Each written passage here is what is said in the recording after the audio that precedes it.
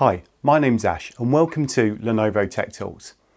Now, I've done a number of videos on laptops, tablets and monitors, but today I'm doing something new. I'll be introducing our stunning Moto G100, and here's a spoiler. I love this phone. I now need to think how I can articulate to you why I think it's so awesome. So firstly, let's have a quick look at the specs. It's running a high-end Snapdragon 870 architecture with integrated 5G and Wi-Fi 6. Now, alongside this sits 8 gigabytes of DDR5 RAM and 128 gig storage, so suffice to say it's extremely fast. I mean, these are the kind of specs you'd expect to see in a laptop. The giant 6.7-inch display, it's got fantastic colour reproduction and HDR10, it just looks stunning.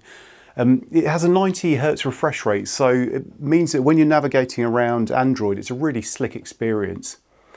It has a multiple camera array around the back, which includes a widescreen lens, a ring light, and a microphone audio pickup that zooms with the camera. And the quality of the camera is fantastic, but I was expecting that, to be honest. What I wasn't expecting was the huge dynamic range. It's actually better than my professional SLR camera, which is quite incredible. Surprisingly, it has 2 front-facing lenses. One of them is super wide for those group selfies. So lastly, powering all of this performance is a long life 5000 milliamp hour battery, which is coupled with a 20-watt fast charger. Right, so the specs are done. Let's get to the really interesting part. When you open the box, you realise that things aren't quite the same as your usual phone. There's a desktop dock and a Type-C to HDMI cable, and these components allow you to connect to a larger screen and use the phone a bit like a laptop.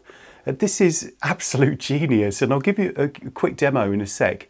But lastly, it comes with a slimline case in the box, which is a Moto Touch I really love.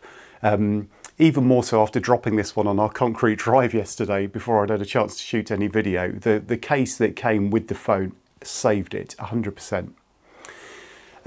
With the docking, there's a number of ways you can use the G100, but this is my favourite way. You can connect a Bluetooth mouse and keyboard to the phone, which is really useful for responding to emails and so on. But check this out.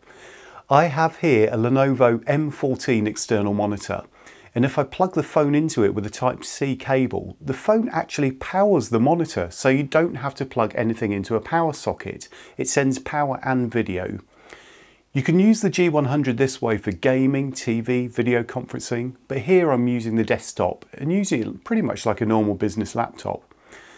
A nice touch is that if you don't have a Bluetooth mouse, you can use the phone screen as a trackpad. Here, I'm using the supplied Type-C to HDMI cable to power a 4K ThinkVision monitor, and I was pleasantly surprised to see it performs really well.